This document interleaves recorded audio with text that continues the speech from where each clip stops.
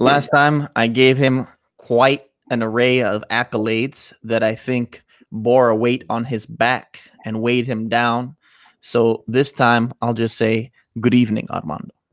Henok, good evening. What a pleasure it is to be here. Thank you for having me again. Love to discuss further in these difficult times for a lot of people, and hopefully we can shed some light on a couple of tough issues that are pressing in this nation today, because there's quite a bit to talk about. If you ask me, Henok, everything from people trying to vandalize statues to when is there going to be some sort of remedy for this? You know, what is going to be the remedy? Because there's a lot going on, Henok. It's important to tackle these angles from my view, which has a little bit to do with TV, but also just as a regular citizen.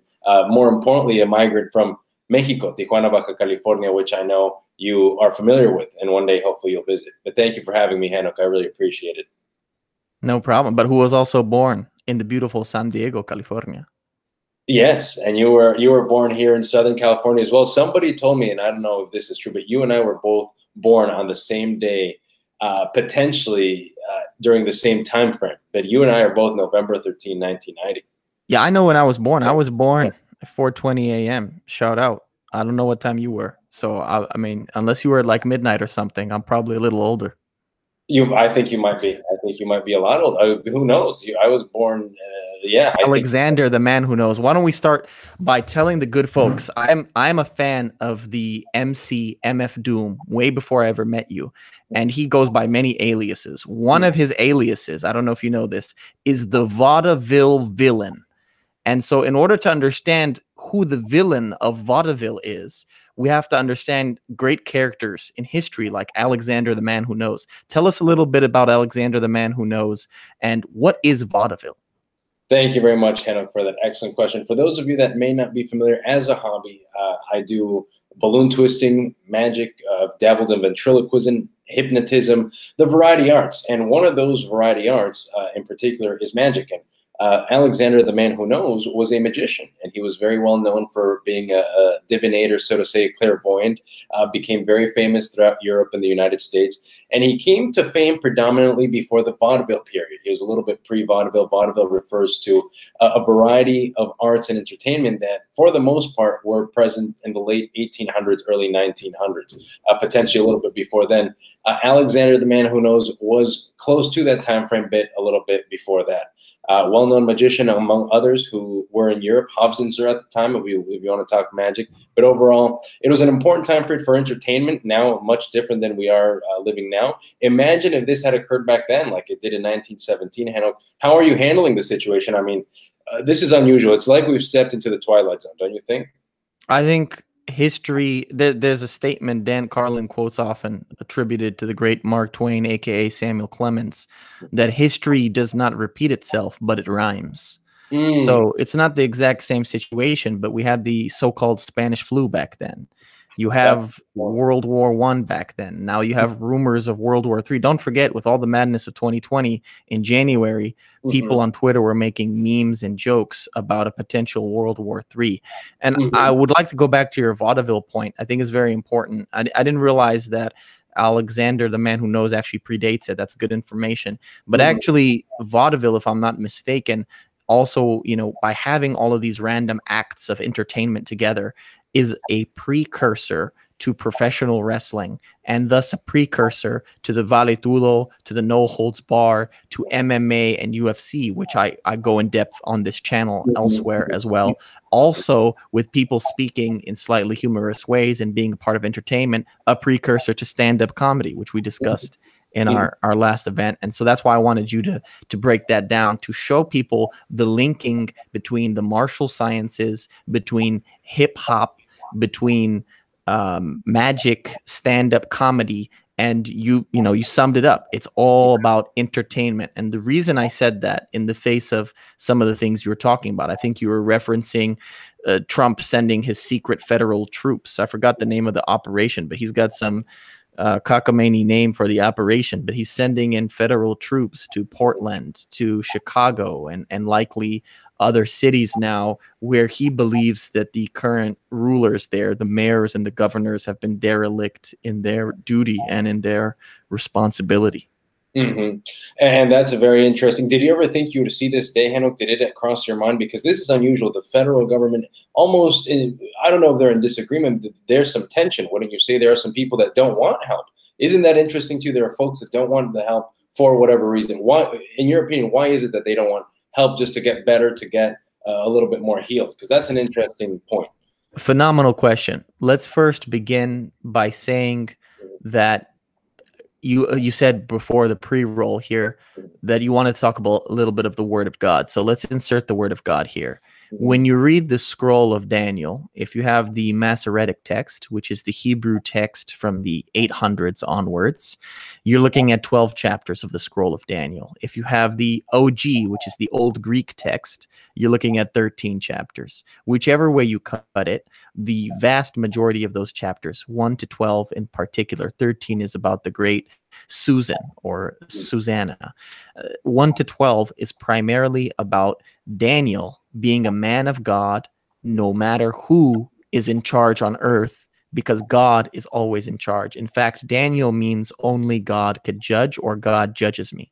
So he's there with the Babylonians, he's there with the Persians. He doesn't care who is in charge. He doesn't care if it's President Donald Trump. He doesn't care if it's Joe Biden. He doesn't care if it's Obama or the Bushes or the Clintons. Whoever is in charge, he knows ultimately God is in charge. So he knows how he can think, speak, and behave in whatever atmosphere is there. So let's say that. That's the first point of Daniel. The second point of Daniel is that no matter how great and powerful these regimes and empires seem, each one of them has fallen. And what I would submit to you is that it's very hard to step out of your biases, but I always encourage people to do so. And that's what I try to do with my channel, is to show as nuanced a perspective as possible. I've had several people ask me, what is my politics? Because I've remained elusive. So let me say this. My politics is monarchy and the king is Jesus. But given the current earthly regime that we have, my politics is that I think if we step outside of our own perspective, if we were to be an astral projection of ourselves and look at the environment, I think we'd have to say that America as an empire is in its last throes, its last waning breaths, that it's wheezing and that it's dying and it's ill and it's poisoned.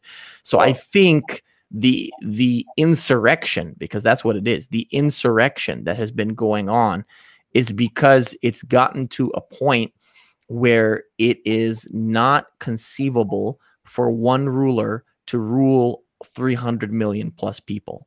What I fear is a balkanization of the United States. And I saw Milos liking our video the other day that I posted of you. So we might have to get Milos on here to tell us what balkanization is, as he went through it, you know, right there in Eastern Europe there with Macedonia, which our great friend Adrian is. Well. Balkanization, by the way, I myself, I'm not quite sure. So the Balkans are this region in Eastern Europe. You have Yugoslavia, which gets chopped up into a million different smaller countries because of internal civil war and conflict. And so the idea is that going forward, the maintenance of large empires will not be possible.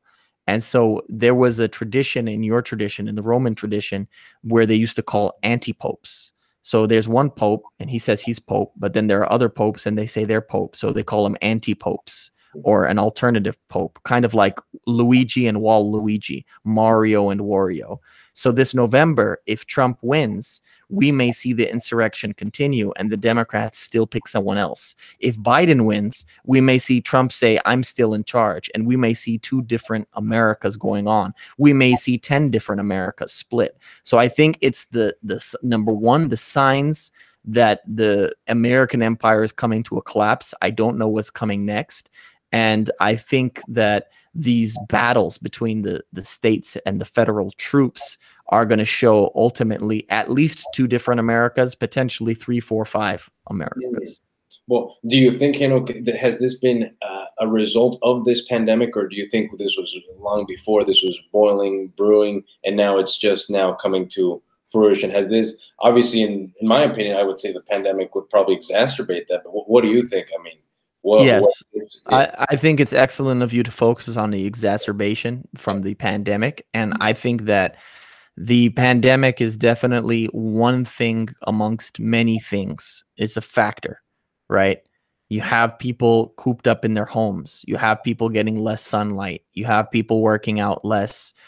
Man, you have people interacting less, not touching each other. Human touch is a great form of getting some release, some catharsis. So all of these factors, I do think, contribute to the general malaise of the environment that we're in right now. What do you think could be done? You said the word healing stuck out to me, as you said before. What do you think is the way in which the mayors and governors could heal with federal troops being sent to tell them that they're not ruling properly? My thinking, Henok, is aligned with the good word, man. I go back to the Bible because this, as you said, as we began this session here, you said, I believe history does indeed rhyme. And I believe, if I'm not mistaken, the Bible does in fact have some plagues, doesn't it? And I remember we were talking briefly, we can talk about the plagues from Exodus, plagues that were cast down on somebody that was not doing too good. So this plague does sound familiar. So the resolution to that, folks, some got saved, some did not. And in fact, time healed most things. And once again, I think this is one of those things that just time will tell, because the uncertainty, in my opinion, is high. Going back to that, I mean, can you share, I know you're a lot more well-versed about Bible happenings. Can you share a little bit about how the plagues happened in the Bible there, please, Heno? Yeah, I mean, pretty much you're talking about, I think, the 10 plagues or whatever that besiege Egypt.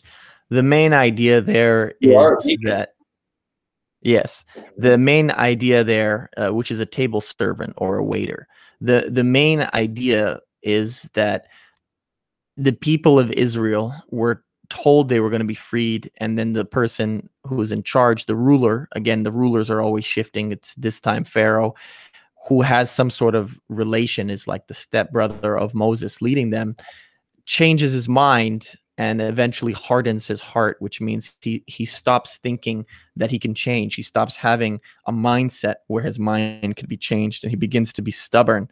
And he thinks that he is God and that his godliness is superior to the God of Israel. And so really it's a battle of the gods. And we know who won in that arrangement. But speaking of Egypt, why don't you tell us about your time in Egypt? Because the first video on this channel is actually me following you around in Santa Monica while we're on bicicletas, and I'm asking you about your trip then. I want to see a few years out. What's your take on Egypt? I got to tell you, it's one of my favorite destinations. If anybody out there has not yet been to Egypt, after this whole episode has passed and it is safe to go back to Egypt, I believe Egypt may be open. Please do yourself a favor, visit Egypt, reconnect with that fertile land. Besides simply going to Cairo and seeing the Great Pyramids, there's a lot more to see. You can go down to Aswan, check out a couple of more temples, and then further south of Aswan is my personal favorite destination. It's Abu Simbel, which is the Temple of Ramses. Interestingly enough, that was actually completely moved by a team of archaeologists. It had to be moved from location. They dismembered each single rock from that particular temple, then reassembled it. So they basically deconstructed it. They Armandoed it? Yeah, exactly right. My name, Armando, means building in Spanish. Anyway, feat of archaeological magic, really, if you will, and ultimately a phenomenal temple that dates back to 4,000 years. If you guys have ever been on the Disneyland Jumanji or the Indiana Jones ride, it does look very much like the Indiana Jones ride at Disneyland. I mean, it's pretty incredible. And Luxor is wonderful to see as well. I spent there in total 10 days, Henok, and I learned a lot about it. I did think about the Bible very often over there, the Exodus, of course, the plagues. And more importantly, I just got to check out one of the earliest places of civilization, I would say. And some do say that civilization started in nearby there, Mesopotamia, if I'm not mistaken, between the two rivers, Euphrates, Tigris, and of course, there's the main Nile, but that's a little bit further west, if I'm not mistaken. Overall, a great time, Henok, and I would highly recommend it. But I know you know Africa pretty well, don't you? Yeah, the Nile begins in Ethiopia. So Yeah. they've been surviving off our water for a while, and this week we dammed the Nile up. So we'll see how the relations go. Hopefully there's no war there. But we'll see how all of that goes. And it's so fascinating. There's so many movies, so many productions that have been built about Egypt over time, which I think is a great segue to ask you, what has it been like working in production the past few years? I know you began with sports. Did you know about the sports before you began working them, and which sports were you working with? Thank you, Henok. I'll tell you briefly how I studied, as you know, television television at Pepperdine University. And then I got an internship my second to last year, my junior year going into my senior year. I got an internship at BBC Worldwide Productions. They do a couple of shows. Most notably, they do Dancing with the Stars on ABC, which is 12 seasons in. It does very well for them. So I got to intern for them. And at the same time, Fox Deportes, Fox Sports in Spanish. You know how you begin? You begin logging. And logging means you're simply watching the sport. I would watch a lot of soccer and writing every play down. And when you're, yeah, so you watch a lot of soccer. It was an internship, so I got paid a little bit of money, but I did get paid for doing that job. But more importantly, I enjoyed it, and you get to check out the environment. You know, once you log a play, you give it to the editor. After you're a logger, you then begin editing highlights. And believe it or not, a lot of television, Henok, there is a formula to it. Whether it be episodic television, there's highlights, there's sports. Really, it all boils down to a little bit of a formula that is underneath there. So when you do edit, you do notice that formula for cutting the highlights. It's all pretty formulaic. But ultimately, the best part about that is that you get to see all the other roles, because there's a lot more involved in making television happen.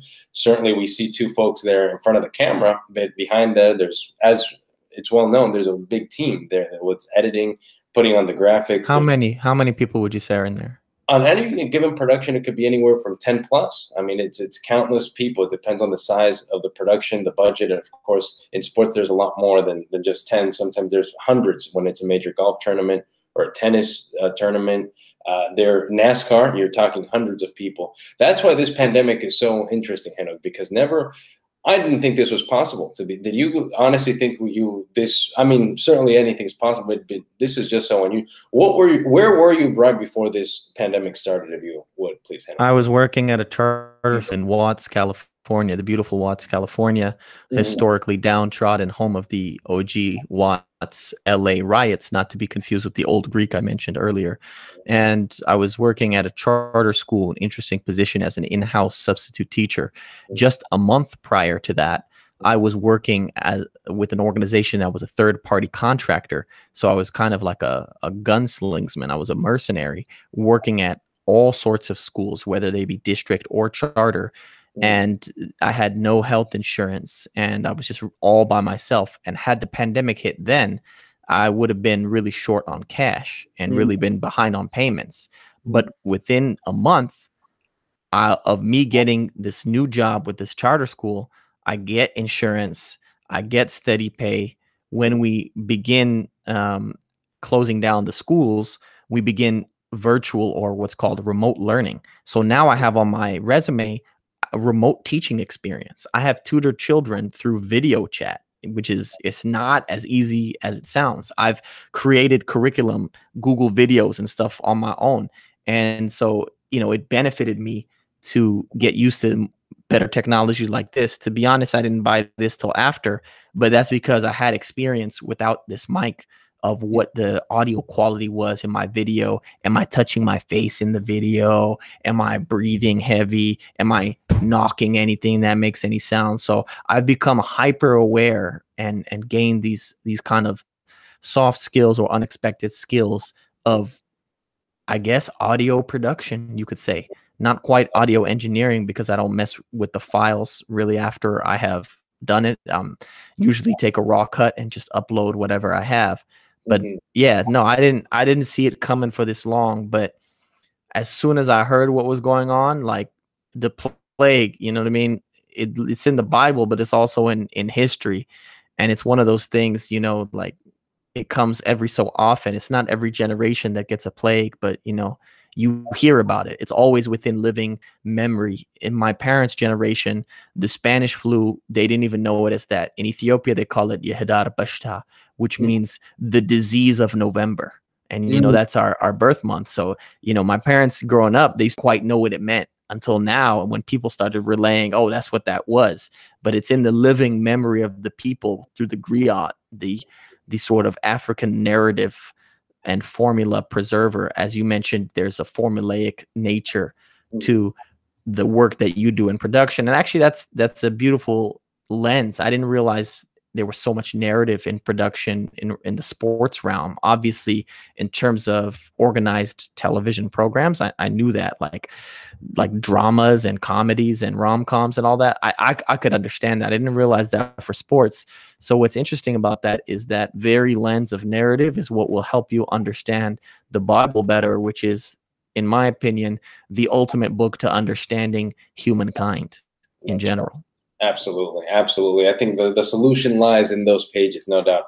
I wanted to ask you, Hannah, because you bring up a very interesting point. You have been on both sides of this issue here for education. You've educated somebody both, you've tutored them via this digital domain as well as in person. What is your take? You've seen the logistics of it, you've seen how it works.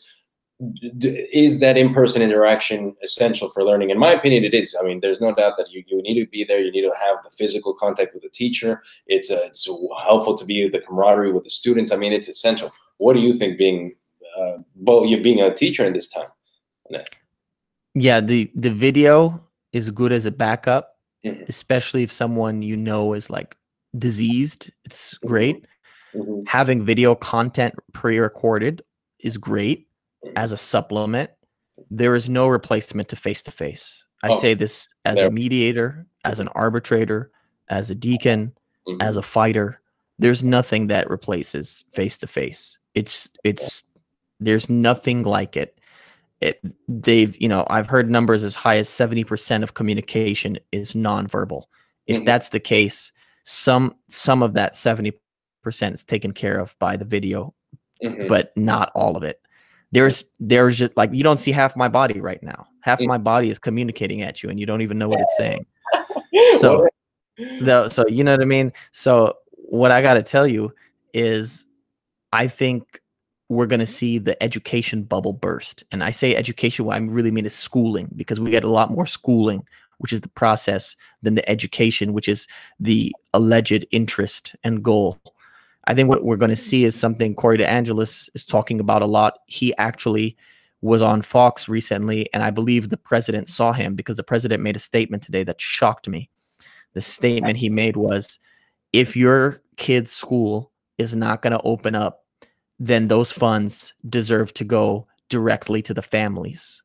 And this is an interesting move, because it's a move that could win him the election. It's a move that seems more progressive if you think about it.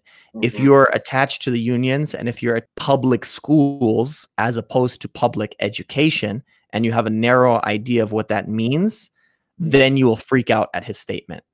But if you are an actual parent who is afraid of catching the disease, but also cannot handle the remote learning and is low on funds, if you can use the funds that are already assigned to you to the state, instead of them going into an empty public school that's not going to be open for another year, if you could use those funds to hire someone like me to come into your home, and you could group with 5 to 10 other people and maybe have a superior education because the teacher to student ratio is better, I think you're going to like the president a lot more, and you're going to like school choice a lot more. Let me ask you this. If you were a father right now, what would you do with your children? If I would, that's a very good question. Number one, I would ask my wife what I do with my children. But I would, I once again believe that it's important to be out there, be active, be social, try to regain as much normalcy while being safe. Regaining normalcy while being safe. I do believe there's going to be some hygiene changes. I primarily think that this is a hygiene situation. There are a lot of instances where we were seeing things that should not be happening in restaurants. The hygiene level was not where it was, and so I think we are going to see some significant hygiene reforms. Hopefully, you never know. But one thing. Let's talk about hygiene. Sorry, go ahead. No, go ahead, please, Heno. Yes. Por favor. Yeah. Well, no, for instance, I'll tell you, I am glad to see that in the restaurant environment, more of the people that are making the food are wearing a mask. I do like that aspect. And honestly, the mask could be helpful in some situations where there's dust. It's handy to have one if you're going into a not grade A, maybe restaurant or an environment. So or if you need to rob a bank after your shift. Do you relate with that statement, Henok? What do you think? I mean, was this a hygiene situation? Yeah, I like the idea of hygiene. What I wanted to focus on is I know that you are a man who loves face-to-face communication, and one of the great signs of face-to-face communication and contractual obligation and pleasure and all of the above is the handshake. It's something that's been trusted for many centuries. I know people have many variations. They try to fist, they try to jellyfish, they try to San Francisco shuffle, they try so many different things. But I know you're a fan of the classic, tried and true Lindy, we would say in the real world, Risk Institute part of Twitter, the Nassim Nicholas Taleb crowd. And so this Lindy technique, this handshake, what's going to become of it? I've heard people saying that the handshake may be abolished, and I wanted to get your take. I'm a firm believer that it's going to come to the Chinese bow. In fact, I've started myself implementing it already. Keep a distance. I'll give you a nice little nod, a little bow instead of a handshake. I'm all for that. If there's been some detection of something not right with that handshake, no problem in changing that. I mean, that will be a change of a severe magnitude. But I think if it's for the safety of everybody, I think why not change that up, and why not bring back the Asian bow, which I think might be even more respectful, if you ask me. That could show more reverence. Now, what is the origin of the handshake? Are you familiar with that? Because I believe it goes back to fencing, or what is the history of the handshake? Tell me about it. Well, no, that's why I'm asking you. I believe it goes back to when people were fencing, when people were doing some combat with their weapons. They wanted to use a free hand, or a hand that did not have a weapon, to say, hey, listen, I come in peace, in my opinion. I believe that's what it is. So, hey, listen, times are changing. It's the 21st century, Henok, and currency is also changing. We're seeing a coin shortage. What do you make of that, Henok? Did you ever? This is another thing. I bought a coffee today. I went to Dunkin' Donuts here just down the street. Mm-hmm. The guy says to me, the gentleman there, the cashier register, says, please, we don't have coins. Can you pay with a card or exact change? Never thought it would happen, but is this pointing to something? Is there monetary reform on the horizon? What do you think is happening? Yeah, so what I always desire is what F.A. Hayek, the 1974 or 1973 Nobel Prize winner of economics, the Austrian economist who was, if I'm going to be honest in assessing him, a little soft. But what he used to say that was really good is he wanted to have a decriminalization of alternative currencies. The last president to suggest an alternative to the dollar, to introduce the silver-backed, an actual precious metals-backed dollar as opposed to a fiat currency, was shot in the head in Dallas. That was John F. Kennedy. Good, so whether you believe in the conspiracy theories or not, that's the last person who really got to suggest that. Tricky Dick Nixon took us off of the gold standard for sure, which FDR began in the 30s with his confiscation of gold. So I say this, I'm preaching to the choir. I know you like to sell gold and silver, but what I think is that something that Peter Schiff has been talking about famously on the Joe Rogan Experience recently and elsewhere on Twitter and his own YouTube channel, sometimes with 5-hour videos. It's impressive. You got to check him out, Peter Schiff. But the basic idea is that the solvency of the US dollar, the Federal Reserve note, is going away. The purchasing power is going away. I went to Carl's Jr. the other day, and my meal was $15, which used to be like $10. So you know what I mean? I've seen the prices increase in and out. What used to be $5 is like $9 or $10 now. I've seen things go up. My parents have reported their groceries have gone up from $150 to about $200. Every time. Yeah. So I've seen the purchasing power of the dollar goes out. Part of that is the $1,200 they sent out to everybody. Part of that is the $800 a week during the month of July that they're also sending out to people. It's debasing the value of the Federal Reserve note. And what's going to happen is hyperinflation, like we saw in the Weimar Republic, Germany, or like we saw in Zimbabwe just a few years ago. What the Weimar Republic did was, they had ruins, and it eventually led to, the nightmare of World War II. Where they had to steal resources from other people because their situation was going to be so horrible. And of course, they had some maniacs there too. But what happened with Zimbabwe is they just abolished their currency and adopted other currencies. They said, we're not going to use it. But you can't always do that. And what that might mean is that the reserve currency of the world might become the Chinese yen, or I don't know what the Russian currency is, the Russian currency, because our solvency is going away. They're either going to have to allow us to, they're either going to decriminalize alternative currencies within the United States, which could save us, or take us back to a currency based in actual precious metals, where you can exchange your Federal Reserve note for actual worth goods in person at a vault somewhere where they keep a physical amount. Otherwise, we're going to be in trouble, man. We're going to be in trouble. There's going to be even more pandemonium like you're seeing in Portland. Let me ask you this. How open would you be to using alternative currencies, and have you ever invested in alternative currencies? Listen, I did invest. If you're referring to the cryptocurrencies, I have a small experience. I know Bitcoin got very popular. I got into the game late, very late, so much so that I tell you, I didn't do too well. I did a Litecoin for a little bit, Ethereum. And certainly, I mean, hey, listen, if at the end of the day, it's something that we're going to assign value to, something that's going to allow me to get my other goods to trade, to barter, shoot, man, let it, we need to adapt, don't you think? I mean, it becomes a question of adaptation to a new currency. Agreed. So how do you prepare for something like that? You mentioned a couple of routes, whether it be going back to a gold or silver standard. Some are saying there could be an introduction of a new currency, Henok, in terms of the United States cryptocurrency, something along the blockchain type thing. Is that a possibility? And really, I mean, I invested in crypto early, but I don't necessarily believe in it dogmatically. I think it's very interesting, and the fact that it's in the internet is very capable. But from an Austrian economics perspective, I've always been curious about and skeptical of the fact that it's not based in anything. It's kind of a decentralized fiat currency. And so that's, that's a little scarier and a little more volatile to me. I do tend to trust history a little more. In that sense, I'm more conservative. And so I think there's something to gold and silver. And so because you sell it, I have to ask, do you consider it a currency, or do you just consider it an investment? I consider it both. I consider it both an investment, a currency, whatever you like. I mean, a piece of jewelry, some people consider it a piece of jewelry. You can use it for your teeth.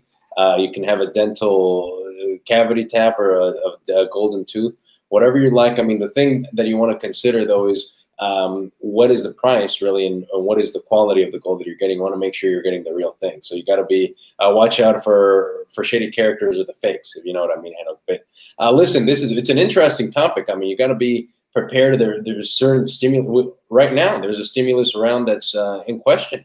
And it's once again in the trillions of dollars, Henok. Did you ever think that you'd be tossing around that term so easily? Trillions. Think about this: $1 trillion, just to remind everybody, is $1,000 billion. If I'm not mistaken, is that right? I mean, even now I'm thinking that. Yeah, it makes Dr. Evil look modest in his villainous requests from Austin Powers, the spy who shagged me. Yeah, and I know you're a fan.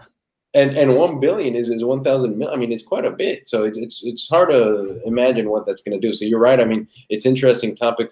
Now, is it going to benefit the schools? That's what I really want to know. Going back to academia and going back to the young. What do you mean by benefit the schools?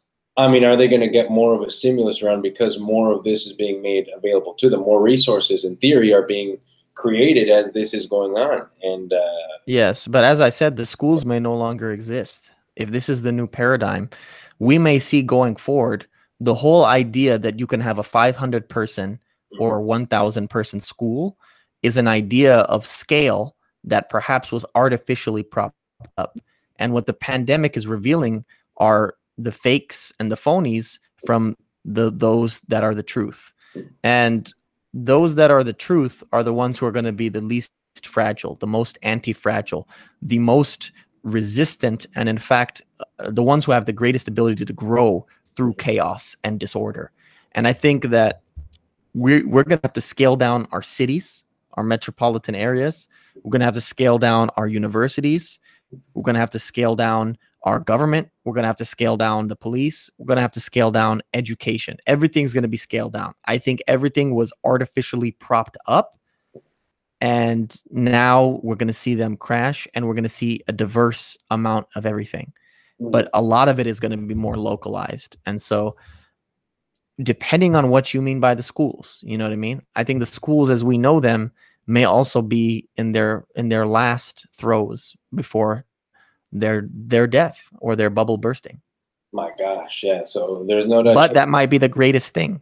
Joseph Schumpeter, another Austrian economist, although he strayed from the path a little bit, he used to call this cycle of the economy creation and destruction.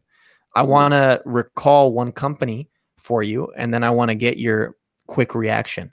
When I say Blockbuster, what do you think of? When I say Blockbuster?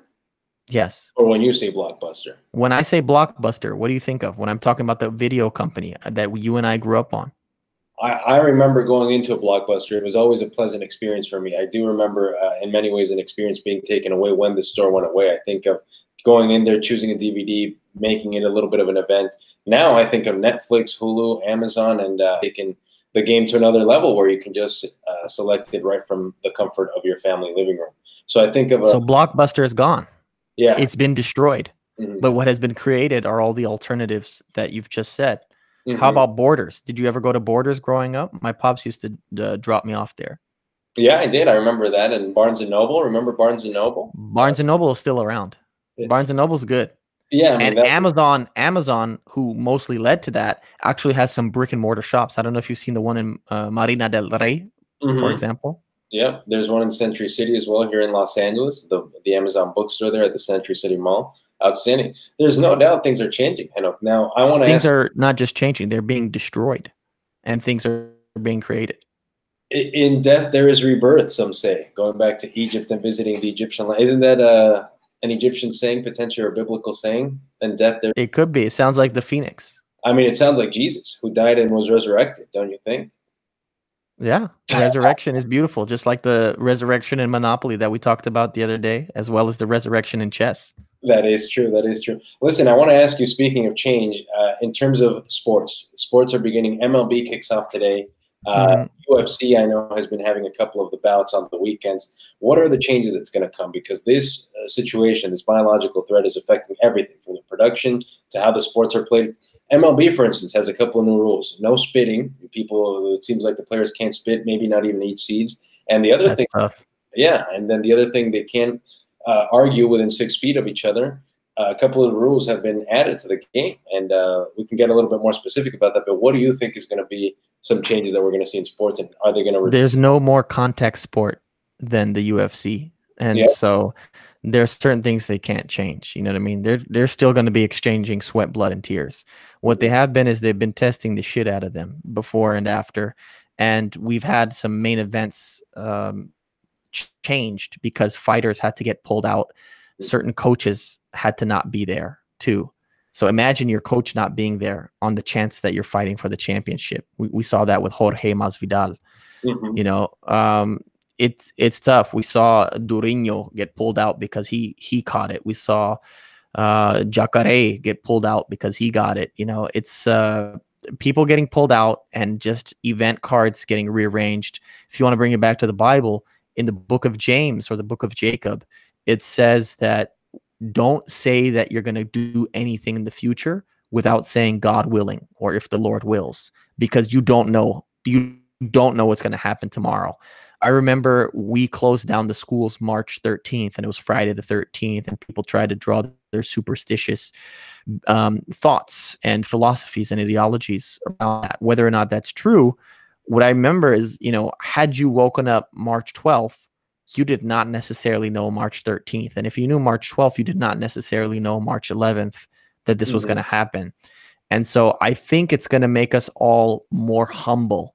I think part of empire and largesse is an arrogance and a hubris that perhaps the Lord is deflating right now to make us more humble. One of the original meanings of the word humble is lowly. So you're closer to the earth, where brother Dr. Cornel West always reminds us we will return one day and be food for our brothers, the terrestrial worms. I really appreciate it. And sticking to the Bible there, because there's several episodes in the Bible, Henok, where characters get humbled. And I can think of specifically Job, the man who gets tested many, many times, but yet still maintains his faith. Do you mind, as a deacon, share with us that phenomenal story of Job? Yeah, in fact, I will. I do not mind, and in fact, I'm gonna treat you to some goods. My grandmother passed away almost a year ago now, about last September, and the last 2 years of her life, she kept quoting the book of Job to me in goods. She My, would say, "እግዚአብሔር ወነስአ እግዚአብሔር ወሀበ ወእግዚአብሔር ነሳ ቡሩከ ይኩን ስሙ ለእግዚአብሔር." The Lord giveth, and the Lord taketh away. Blessed be the name of the Lord. there So we go. that's what she used to repeatedly quote to me. So Job makes that statement when he loses his wife, when he loses his children, when he loses his animals, when he loses his house. And in the end, he is rewarded with twofold of everything. But whether or not he was rewarded, it's important to remember the words of the three youth, Ananiah, Azariah, and Misael, who are in chapter 3 of the scroll of Daniel we mentioned earlier. And Nebuchadnezzar gets them, he wants them to bow down to this golden statue, which represents him, to worship it. And they say no. And he says, well, then I'm going to throw you into this blazing fire and I'm going to cook you alive. And they say, we are not going to bow down to that golden statue of yours. And if you put us in that fire, our God can save us. But even if he does not save us, we still will not bow down. So they're going to be obedient no matter what the consequences are. They're not interested in consequences. Consequences do not guide their behavior. They have a law that is above consequence. They have a sense of indignance, of righteous anger, which is the righteous anger of God, which would not let them bow down to it. So they get thrown into the fire, and the archangel Gabriel is sent by the Lord, and he saves them from the fire. Oh my God. So that was very impressive. And Nebuchadnezzar then gives great praise to God in that moment. So I bring that up to say tomorrow is not promised. And whether it comes or not, we need to be obedient to the Lord and to his voice that we can find in scripture, which is why I continually sow the seed with my Tawahado Bible study podcast. My gosh, and it is fantastic. It's a light shining Henok in these tough and uncertain times that are so important to remember that this story could be found in the wonderful scripture and the good word, the good book. The first five books, really, the Exodus and several others, the Pentateuch, as you know very well. One other quick story about, in the same vein, a little bit different, is the story of Noah, Henok, who gets tested, man. He gets tested. It's very famous. Of course, there's a big storm, so to say, and he and several others get saved. I'm curious, why did he get saved? Was there something? I'm not too familiar with the story. I just know that he gets a calling. Somebody tells him to build an ark. How does that exactly play out for those of us that may not be so familiar with the He listens to God. He's in a lawless time. God resents and regrets that he created humankind. He says he's going to wipe them out, but then he says he's going to preserve a remnant. The remnant all comes from the line of Noah. So it's Noah, his wife, and his children. And so he's obediently making this ark, which in the Hebrew, as I've told you before, is the same word as the basket which Moses was found in as a baby when he was slid down the river. It's the very same word. And so the idea is that people are getting saved by God through water, which they fear, which they have various gods of, like Poseidon and Neptune, and whatever the Canaanite equivalents of Poseidon and Neptune are, because those are the Greek and Roman versions. So he's showing that God is in control over all the elements, no matter what, whether you see a tsunami, a flood, whether you're in the open sea, whether you believe there are sea monsters or not. The Kraken, right? We have a new NHL team going back to sports in Seattle, and they're named the Krakens. So the Kraken is also owned by God as well, to keep it relevant to the sports world that we were just talking about. So that's it. But I actually want to turn it on you and ask you, because you are one of the most impressive people in that you get on my show and interview me. But I think we need to get a little bit more of your hot takes. I want to know what you think of Kanye West's chances in relation to Joe Biden and Trump and all of them heading into this fall. And I don't know if you've looked at the Libertarian candidate. Her name is Jo Jorgensen. Joe Jorgens. Wow, man, that is. You know what? I do like what he's doing. You got to change it up. I think. Why not spice it up a little bit? It just shows really what politics to some may be. Some say it's simply entertainment. You know, politics. We've seen Arnold Schwarzenegger become governor of California, an actor, a movie star. Ronald Reagan, an actor and a movie star. Some say that it does take that entertainer's mentality to be good in politics. So we've seen it time and time again. Kanye may have it, man. He may have the talent to succeed. We've seen it in several other places. Manny Pacquiao, famous boxer. Manny Pacquiao became a public politician in the Philippines, I believe, from his hometown. So it's not unheard of that these politicians come from an entertainment background. Our own sitting leader comes from a little bit of an entertainment background. If we think to his early days on television on NBC, The Apprentice, the great show. Back then, of course, and still now, even if you go back to season 1 of The Apprentice, you can see quite a bit of our president before he became a president. So I believe if there's a shot, he should take it. Why not? And are his chances great or small? Geez, man, it's unpredictable. You saw in the last election, the polls, it's hard to tell. You think somebody's going to win, and they were wrong. Yeah. Then they had selection biases. They had all these things. There's all these things. You never know. That's why this election could be, hopefully, you know, you never know if there's going to be a surprise or not, or which way the surprise is going to go. That is for sure. What do you, really quickly, going back to you got me thinking about politics a little bit. What do you make of this mail-in ballots? What is it, should we do it? Do you think we should go all digital with the technology? What is your take on that situation? Is it even a topic that should be talked about? What do you think? I say that my take is, I no longer really believe in democracy.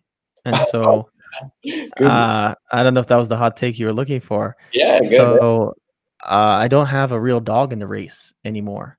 But what I can say is, if you were to have democracy, it should be maximal, and it should be maximally easy.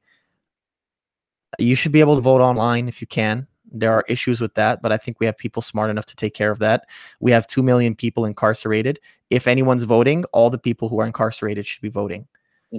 Just because you're a felon does not mean that your voting rights should be taken away. So if there is voting, I believe that everyone should be able to vote, or, you know what I mean, who's eligible. I don't believe in making these arbitrary categories. You know, it's like making a 3/5 person again. That's what you're doing. Everybody knows after the 13th documentary and after Michelle Alexander's book, The New Jim Crow, that the prison industrial complex, the PIC, as it's known in abolitionist circles, is made to replace slavery. You have all of these free blacks after slavery, and the people couldn't stand it. So they said, let's construct a system in which we can make them slaves again on the books. So that's the 13th Amendment. In any event, I said something about democracy. I want to quote the great H.L. Mencken. In his On Politics, A Carnival of Bonkum, he says, as democracy is perfected, the office of president represents more and more closely the inner soul of the people. On some great and glorious day, the plain folks of the land will reach their heart's desire at last, and the White House will be adorned by a downright moron. My gosh, goodness gracious. Holy smokes. Yeah, I mean, these are uncertain times, Henok. If there's anything like this, we need to prepare for hopefully a little bit more stability coming up here. But no doubt this biological threat, really, something that who knows if it could have been prevented, really, but it's certainly difficult for everybody and for a lot of people. One last question here, because there have been some positive things. For instance, I learned how to juggle with this extra time just here. I learned how to juggle a little bit. It's very happy to do that. Phenomenal. Yeah. So there have knives or swords or balls or tangerines. What do you do? Three little balls to juggle. So I did learn how to juggle. Thank goodness. It's been, so there has been some positive. I'm curious to know, have there been some positive things that have come from this for you? Or? Yeah. Well, first I dabble in juggling as well. I don't know if you know that or if you'd seen me juggle before, but I'm a little better at one hand, two balls. I'm better at, but I can do 3 balls, 2 hands. Fantastic. Not too bad. If you add a 4th, it'll be messy.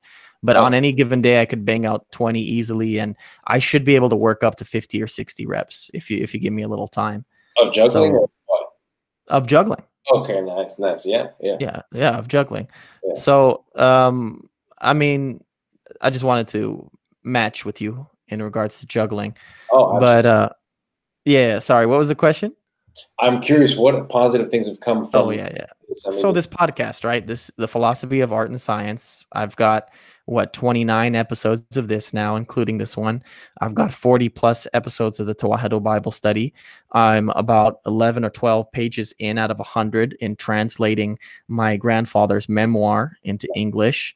I got a contract awarded to do an audio book of a Greek version of the Bible that I really appreciate. I have my bishop's book that I was tasked with translating to. That's another project down the line. So all this stuff, and I've been reading books too. So and been at home.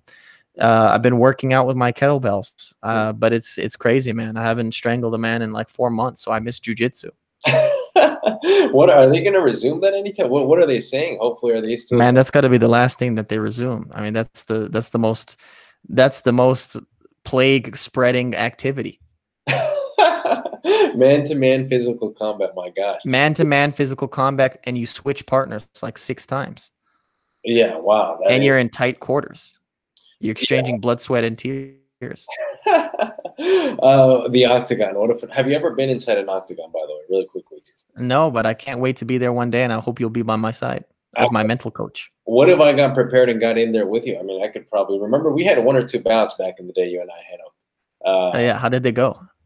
not too well for me, man. I'll tell you, you were a bit more skilled. I think I may have put up a fight or two once or twice, but I remember. I think you did get better against my roommate.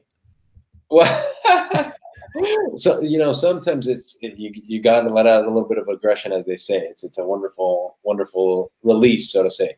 Henok, I'm a primitivist and a technologist. I definitely believe in that. I think it's a healthy expression of masculinity when another man and a man get together and practice submission, grappling, or striking.